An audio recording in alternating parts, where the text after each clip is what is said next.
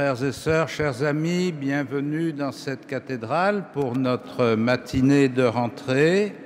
Je profite de l'occasion pour souhaiter une très bonne fête à ceux qui s'appellent Matthieu et qui vont avoir un témoignage particulier à rendre sur la manière d'accueillir l'appel du Christ et d'y répondre. Depuis l'automne 2009, j'ai pris l'habitude de vous inviter à une rencontre diocésaine pour lancer l'année pastorale et je pense que cette habitude a pu aider bien des conseils pastoraux dans le développement de leur travail. Dans le programme que je vous ai proposé l'an dernier, il y avait un certain nombre d'objectifs qui étaient destinés à vous servir de repère pour l'action à mener. Je les rappelle brièvement. Au cours de l'année pastorale 2012-2013, je vous invite à investir vos efforts dans 4 directions. Préparation et réalisation de la visite pastorale des conseils pastoraux, journée de formation pour les membres des conseils pastoraux par vicariat, mise en œuvre des propositions pour l'année de la foi en valorisant la profession de foi dans la célébration du dimanche pendant le carême et le temps pascal, en diffusant le livret diocésain La porte de la foi pour encourager des groupes de chrétiens à s'en servir, en profitant du jubilé de la cathédrale pour y organiser des pèlerinages paroissiaux et invité au pèlerinage diocésain à Rome, participer à Diaconia 2013, enfin en encourageant et en soutenant les jeunes qui pourront participer aux Journées mondiales de la jeunesse à Rio de Janeiro. Je sais qu'un travail considérable a été fait au cours de cette année 2012-2013 et qu'il se continue pour vivre au mieux l'année de la foi. La plupart des paroisses du diocèse ont profité du jubilé de la cathédrale pour y organiser un pèlerinage et exprimer ainsi leur attachement à l'Église dont ils professent la foi. Et je sais aussi que beaucoup d'entre vous, membres des conseils pastoraux paroissiaux, ont participé avec bonheur et profit aux journées de formation proposées dans chaque vicariat. Sans doute, comme pour moi, la période d'été vous a-t-elle permis de rencontrer bien des gens qui ne sont pas parisiens, car forcément, à travers le monde, il y a bien des gens qui ne sont pas parisiens, et de recueillir des témoignages par le regard que d'autres portent sur notre Église parisienne, et peut-être, selon le vieux proverbe qui dit que quand on se regarde, on se désole, et quand on se compare, on se console, peut-être avez-vous mieux apprécié de quelle grâce nous bénéficions. Et tout ce que nous avons reçu et que nous recevons encore doit fructifier pour la vie de nos contemporains. Je voudrais maintenant revenir quelques instants sur les visites pastorales qui ont été faites cette année ou qui vont se terminer dans les semaines à venir. Je vous rappelle que leur objectif principal était de permettre aux vicaires généraux de réfléchir avec vous sur votre fonctionnement de conseil pastoral et de préciser avec vous les modalités de votre travail et de votre discernement. Au terme de cette année scolaire, les vicaires généraux ont préparé, à mon intention, une synthèse de leur rencontre avec vous et il m'a paru important que vous puissiez tous profiter de ce compte-rendu général qui vous a donc été adressé. S'il ne vous est pas encore parvenu, vous pourrez remonter selon le principe que pour être sûr que quelque chose arrive, non seulement il faut vérifier que ça part, mais il faut vérifier que ça arrive, et quand ça n'arrive pas, il faut remonter du point d'arrivée vers le point de départ. Nous savons bien qu'un compte-rendu général comme celui-là ne correspond exactement à aucune situation particulière, mais que toutes les situations réunies fournissent des lignes forces qui doivent éclairer notre marche en avant. Je veux donc simplement relever quelques points qui m'ont paru spécialement encourageants et prometteurs. Il y en aura 4. Le premier, la grande générosité des personnes qui participent au conseil pastoral. Donc, votre générosité, leur implication personnelle dans la préparation des questions prévues, dans des ordres du jour préparés, leur volonté de développer une certaine convivialité entre eux, mais surtout leur implication personnelle par leur prière pour leur communauté. Beaucoup disent que cette intention de prière a surgi chez eux à partir du moment où ils ont fait partie du conseil pastoral, comme leur participation à un partage de la parole de Dieu quand il est proposé. Deuxième point, le souci qui vous habite, ou qui va vous habiter incessamment, de développer, de susciter, de développer une communication du travail du Conseil à l'ensemble des paroissiens en nourrissant des relations suivies autour de l'Eucharistie dominicale, comme en étant attentif aux questions et aux suggestions de chacun. Vous vous rappelez sans doute que dans le programme de paroisse en mission, j'avais suggéré que chaque communauté paroissiale fasse une assemblée paroissiale le dimanche, une fois ou 2 fois ou 3 fois, précisément pour déclencher cette circulation, cette communication entre des paroissiens qui participent à l'Eucharistie du dimanche, mais qui n'ont pas vraiment de connaissance ou de participation aux activités de l'Église, et puis les membres plus actifs de la communauté. S'ils ne se rencontrent jamais dans un cadre où ils puissent se parler, il y a peu de chances qu'ils se communiquent des informations. Et cette volonté de faire participer, même si c'est de façon latérale, marginale, le plus possible de chrétiens à l'action de la communauté, vise à susciter chez le plus grand nombre le sens de la mission de l'Église. Troisième point, le désir de prendre les moyens de développer la capacité de discernement du conseil pastoral. Comme vous le savez, c'est une de ses principales fonctions d'être une instance de réflexion, d'évaluation, de confrontation des projets que l'on forme avec la volonté du Seigneur telle que nous la percevons dans l'Écriture. Comment le conseil pastoral progresse dans la capacité à exprimer des objectifs qui orienteront la vie de la communauté pour 1 an ou plus? Comment le conseil pastoral perçoit et travaille sur les enjeux spirituels et pratiques des projets présentés, etc., etc.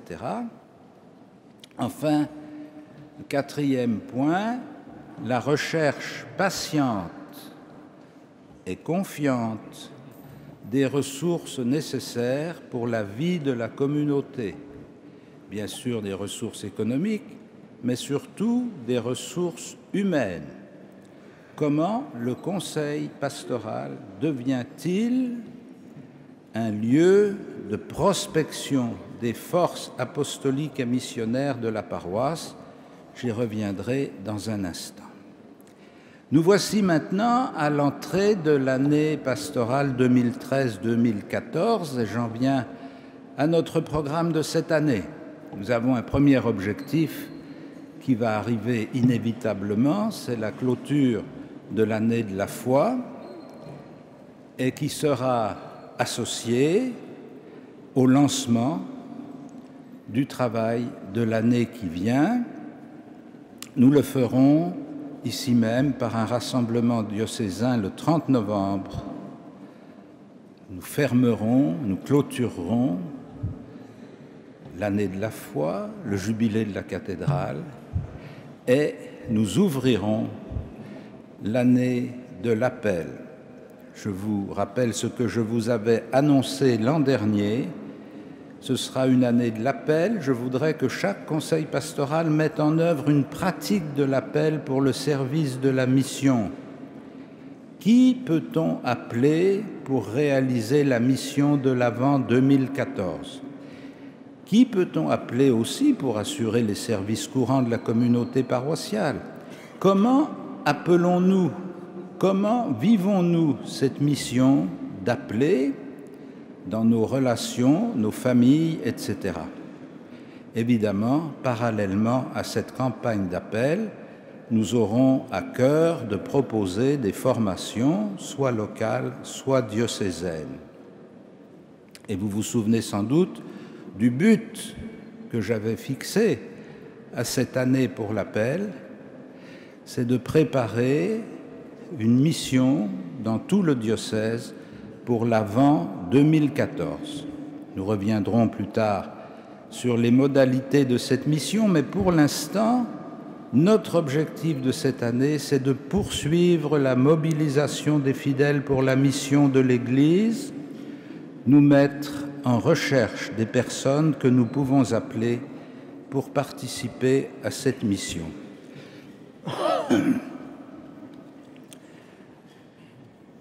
Bien sûr, dans chacune de vos paroisses, vous avez une réelle habitude de chercher des gens, et même parfois d'en trouver, et parfois de n'en pas trouver, pour des tâches à assumer pour le service de la communauté, catéchistes, membres d'équipes de solidarité, etc. Nous avons donc un certain savoir-faire dans la recherche de collaborateurs pour des actions précises. Mais il me semble que nous sommes moins entraînés à détecter celles et ceux qui sont capables, non pas d'assumer un service compliqué et raffiné dans la durée, mais pendant un temps limité et défini, de s'engager dans une relation de témoin avec leur entourage, leur famille, leur voisinage, leur milieu de travail, les cercles de loisirs, etc., etc., et aussi bien auprès des inconnus. C'est donc ce que je vous demande pour l'Avent 2014. Nous appuyer sur le fait que pour beaucoup de nos contemporains en France, Noël a encore une certaine signification, même si cette signification nous paraît souvent éloignée du sens chrétien de la foi. Je voudrais que chacune des paroisses de Paris aille au-devant des personnes de leur quartier pour leur annoncer la bonne nouvelle dont nous sommes les bénéficiaires. Mais pour entrer dans une telle démarche, il faut s'y préparer et il nous faut déjà penser à ce que nous pourrons faire, à qui pourra le faire et à comment les préparer. Ce sera cette année de l'appel que je vous invite à vivre. J'ai parlé quelquefois, mais comme je parle beaucoup, peut-être trop, il n'est jamais difficile de dire que j'ai parlé quelquefois de quelque chose. Ça peut toujours arriver. J'ai parlé quelquefois d'une culture d'appel. Je voudrais m'en expliquer brièvement. La culture de l'appel n'est pas seulement un effet de mode ou de nécessité, mais elle fait intrinsèquement partie de la tradition judéo-chrétienne comme l'acte initial de l'Alliance. Tout le développement qui s'est enclenché, d'après le livre de la Genèse, après l'appel d'Abraham, repose principalement sur cet appel initial. On pourrait même d'ailleurs interpréter, approfondir théologiquement comment le récit de la création lui-même, donc avant l'appel d'Abraham, induit une perspective de l'appel. En tout cas, on peut dire qu'historiquement, dans le développement de l'élection du peuple saint et de l'approfondissement de la révélation du Seigneur, l'appel est un élément constitutif. C'est à travers l'appel de Dieu que se construit le choix particulier de ce peuple, son élection, et à l'intérieur de ce peuple, le choix d'un certain nombre de personnes pour des missions particulières, que ce soit pour les plus connues d'entre elles, mais vous en connaissez sans doute d'autres, que ce soit Abraham comme père fondateur, ou ultérieurement Moïse et les prophètes, et encore tant d'autres qui sont évoqués dans l'Écriture, jusqu'à Marie incluse.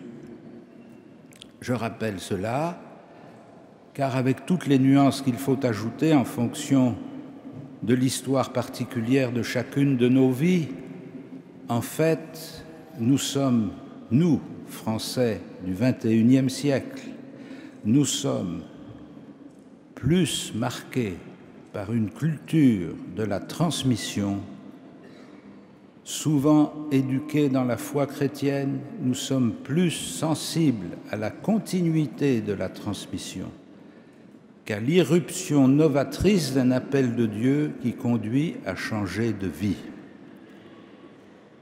Pour la plupart, l'engagement dans la vie chrétienne relève d'une décision initiale qui n'était pas la réponse à un appel personnel. Et c'est dans le développement et la maturation de cette vie chrétienne reçue que nous avons pu entendre et recevoir un appel du Seigneur. Si bien que nous avons inconsciemment des réflexes de gens qui n'ont pas toujours une vision forte des commencements. Le renouveau et le développement du catéchuménat des adultes et des jeunes nous font redécouvrir, heureusement, cette dimension de l'appel qui change la vie. Mais si chacun de nous s'inscrit dans cet arrière-fond culturel, en réfléchissant bien à notre histoire personnelle, chacun de nous peut retrouver des moments décisifs dans lesquels il a perçu un appel.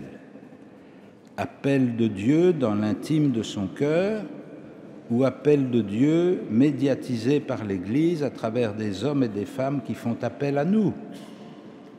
Ce sont ces appels qui nous aident à surmonter nos hésitations, à aller au-delà de nos faiblesses, à nous laisser porter par un dynamisme généreux auquel il nous arrive parfois de résister, mais auquel aussi nous pouvons céder pour notre plus grande joie. Appelés à vivre de la foi, nous sommes aussi consacrés pour être porteurs de l'appel que Dieu adresse au cœur de chacune de ses créatures. Et cet appel passe par le partage des richesses que nous avons reçues, par le témoignage de notre vie.